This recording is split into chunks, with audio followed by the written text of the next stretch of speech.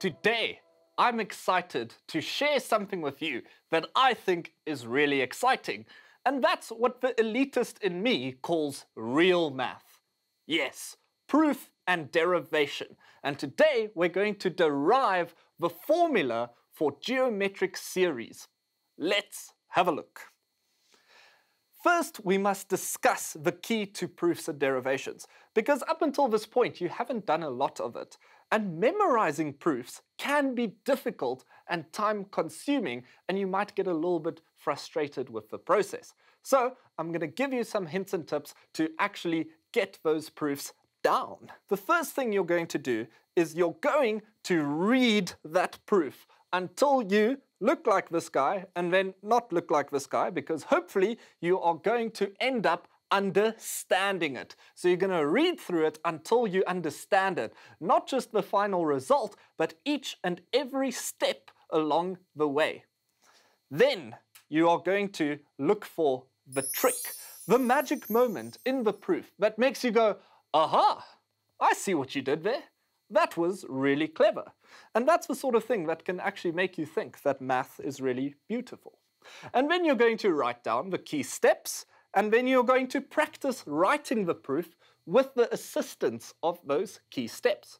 And then you're going to practice writing the proof without the assistance of those key steps. And then you're going to practice writing the proof once a day for the following few days so that you can actually get that thing stuck in your head. And then you will find that the proof may well be in the pudding. Let's derive the formula for the sum of a geometric sequence. So we know that the sum of the first n terms of a sequence is equal to t1 plus t2 plus t3 all the way up until tn. And because it's a geometric sequence, we know that each term can be expressed as tn is equal to ar to the n minus 1. So term 1 is ar to the 1 minus 1, which is ar to the 0. Term 2 is ar to the 2 minus 1, which is ar to the 1. So we're going to substitute that in for each of the terms that we're adding up. And it becomes then Sn equals ar to the 0 plus ar to the 1 plus ar squared, etc., etc. So then what we're going to do is we're going to take that very same thing, rewrite it, but multiply it by r. And when we do that, we get rsn, and ar to the 0 becomes ar to the 1. Ar squared becomes ar cubed, etc., etc. So we just add 1 to the exponent of r when we multiply it by r.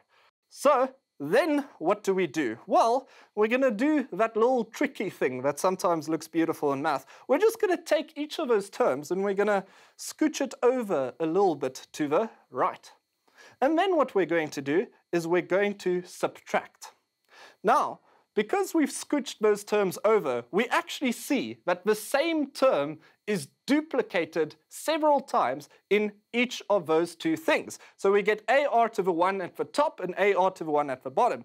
Ar squared at the top, ar squared at the bottom. So when we subtract, we find that all of these terms end up cancelling out. And all that you're going to have left is rsn at the top and ar to the n at the top. And at the bottom, you'll have sn and ar to the 0. So the expression becomes rsn minus sn is equal to minus ar to the 0 plus ar to the power of n. And now all we have to do is play a few algebraic games in order to isolate sn. So we've got there rsn minus sn is equal to minus ar to the 0 plus ar to the power of n. So first, we're going to take out common factors on either side. So on the left, we take out a common factor of sn, because that's the thing that we actually want by itself. We're trying to isolate that term, the sn. And on the right, we can take out a common factor of a, which we know is the first term in any sequence. So then what I'm going to do is I'm going to take the bracket next to the a there, the minus 1 plus r to the n. And I'm just going to rearrange it and call it r to the n minus 1, because I think it looks a bit better, and for you it might look a little bit more familiar. Then all we do is we divide both sides by r minus 1. And when we do that, we actually find that we get that formula that we've been looking for. So then we get Sn is equal to A times r to the n minus 1 divided by r minus 1. And there's a little caveat there. R cannot be equal to 1. Because if it is, you will be dividing by 0. And that's illegal and unethical. Or, you know, in simpler terms, it's just undefined in math. We don't know how it works.